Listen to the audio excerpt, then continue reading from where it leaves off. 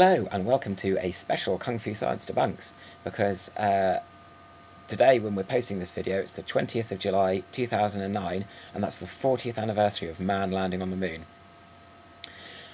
So I thought I'd debunk, there are some people out there that claim that the moon landings were all a hoax and made up in some film studio somewhere, which is absolute nonsense, and they give a few sort of arguments, well they give loads, and the main ones that I've come across I thought I'd debunk today. First up we have the Van Allen belts. Now these they do exist. It's where the energy, the cosmic rays from the sun interact with the atmosphere, and the radiation there is pretty intense, and the people that believe the moon landing was a hoax will tell you that passing through that you'll get irradiated to death, and so you couldn't possibly pass through those without dying, and so obviously they couldn't have got to the moon. Well, the Van Allen belts do exist, and it's true that if you were to go through them, you would get irradiated, but if you're travelling in space, you need a little bit of protection. It's called a spaceship, and Apollo 11 that travelled to the moon offered them sufficient protection to get through. Obviously, you're not going to be sort of flying naked in space, which would be pretty dangerous on account of not just the radiation, but the vacuum, which would kill you before the radiation did. So yes, the Van Allen belts, that argument, bogus. Next up, you might have heard they'll tell you that the pictures are all faked, and you can tell this by the fact that there are no stars in the sky. Reason being, obviously there's no atmosphere, no clouds and everything, and the sky should be littered with stars, so why don't they appear up in any of the photos? This just shows an ignorance of how photography works. A number of things. Firstly, if you look at all of the photos, you're looking at people in bright white suits. On top of that, we've all had experienced, I hope, lovely cloudless nights where you can basically read with just the light of the moon, and the light that's reflected up there is very bright.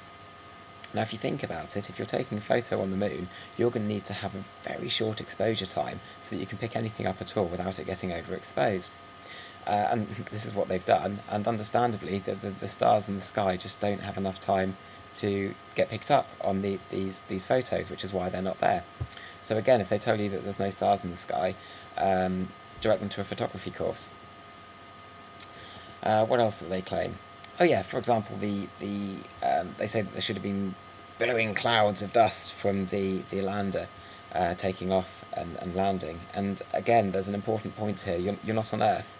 You are on the moon, which has no atmosphere. Now, there's a thing called Brownian motion, which is basically how particles get knocked about in the atmosphere. This is because there's lots of air, and you can see this.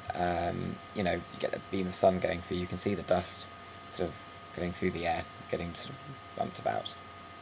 And so, if you were to, don't try this at home, kids, blow up a bag of flour, for example, you'd get big clouds of flour, and it'd take ages for it all to land.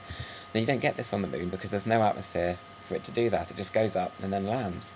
And actually, if you were to study the dust there, it's actually evidence that they did land on the moon, because it would be exceptionally difficult to create a huge film studio in a vacuum, which obviously they are, because the dust behaves as it would on the moon with no atmosphere. And it would actually be harder to fake that than to send somebody to the moon, really. Actually, cool little fact, the best experimental vacuums that have ever been created are less good than the nebula that are out in space. Stunning pictures of clouds of gas and things in space are less dense than our best experimental vacuums, which I think is kind of cool. What else have they said? Oh yeah, on some of the photos, the shadows seem to point in not sort of straight lines, but they sort of diverge from each other. And here's a picture of that. Now they claim that obviously you wouldn't have shadows behaving like that if there was a single light source. And again, this is incorrect. Firstly, if you had multiple light sources, you'd expect more than one shadow, which isn't there. And you can also see this effect actually on Earth. If you go on a nice sunny day onto a very tall building, you can see that whilst there's only one point of light, the shadows aren't exactly parallel. They do seem to go out, as in this picture of the moon that we have up. So again, that just shows that that's a silly argument that's based on ignorance. Also, an important point here, some people confuse ignorance and stupidity. I'm not calling these people stupid, I'm calling them ignorant. They just don't necessarily know things. Obviously, if they've watched this video and then sort of follow things up and still think the moon landing was a hoax, then I may be less generous. What can you do? So those are just ideas off the top of my head. But basically, I'm going to direct you to the Bad Astronomer's website. He's got loads of the arguments the moon hoaxers use and how they're wrong. And that's basically it. So happy 40th anniversary for landing on the moon. Great accomplishment. And till next time, take care. Thank you for watching. Bye-bye.